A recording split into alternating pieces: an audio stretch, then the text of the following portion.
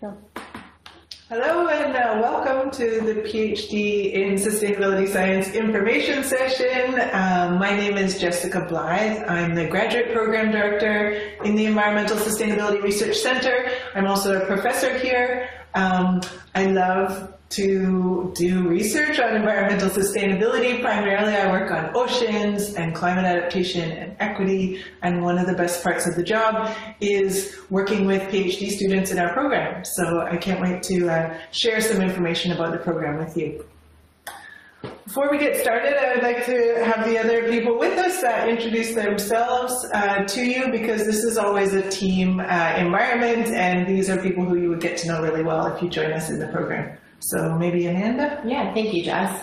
So my name is Amanda Smith. I'm the Center Administrator here at the Environmental Sustainability Research Center, which is where the PhD in Sustainability Science is housed. As part of my role, I oversee our graduate programs along with Jess and Aaron. And a big part of our center is the transdisciplinary nature of what we do. And along with that, we have several community partnerships, which I project manage. I also play a role in the experiential ed pieces that we try to build in to all of our graduate and undergraduate programming, where we really try to get students into the field and outside of the classroom. I'll pass it over to you, Erin. Sure.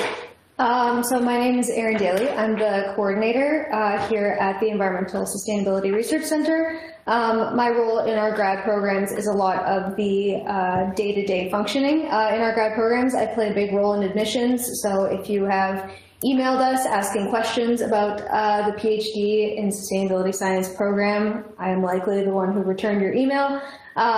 So all admissions questions come directed to me. When our students are in the program, form submissions, questions about funding, applications, scholarships, all that kind of stuff is also my role.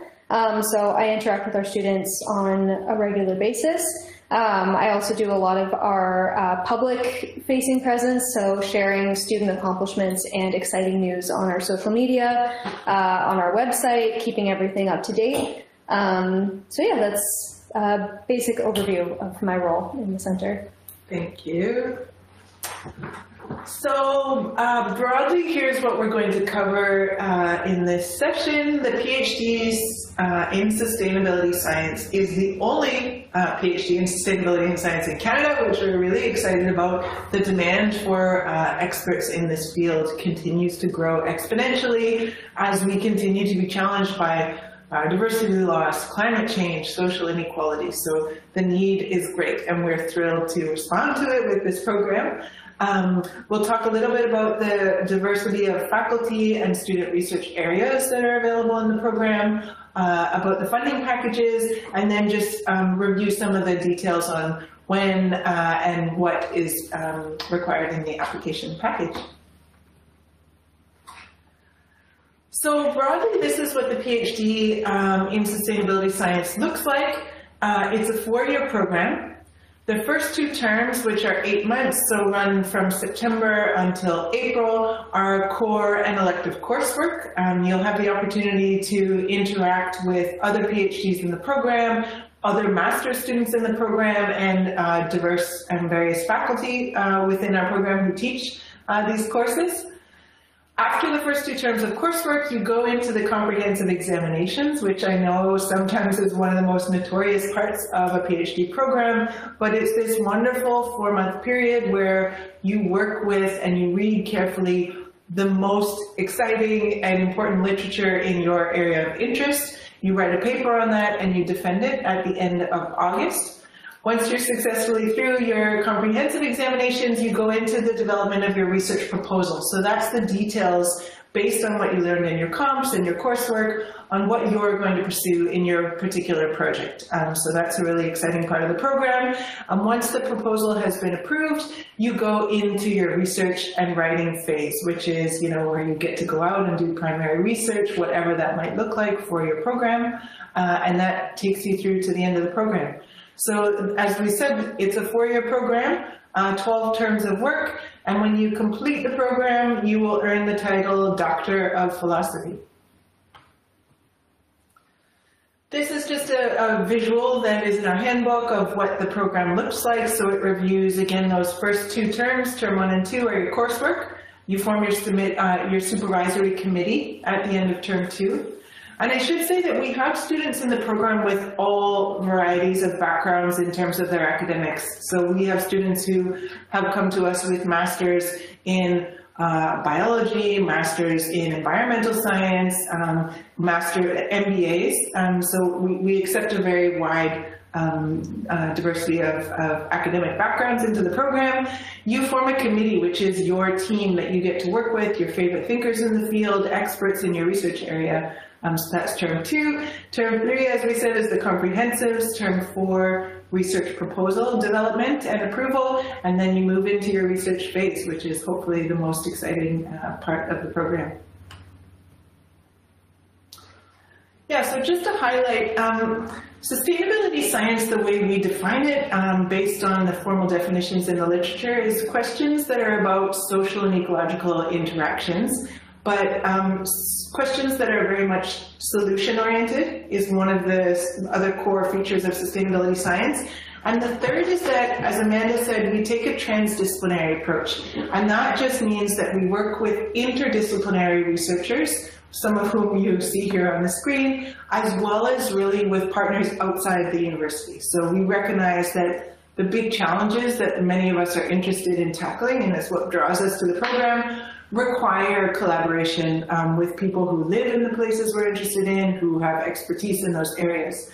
So we have a broad range of faculty who are affiliated with our program that come from departments across the university. So just quickly, we see Dr. Marilyn Carey here on the top. She's a remote sensing expert who works with satellite data, imagery data to understand land use change patterns. You know, it's one of the largest drivers of climate change globally.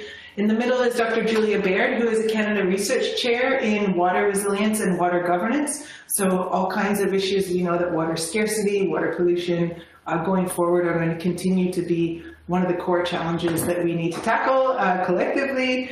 And in the bottom, you see Dr. Todd Green, who is in the business program, and his research is about corporate social responsibility.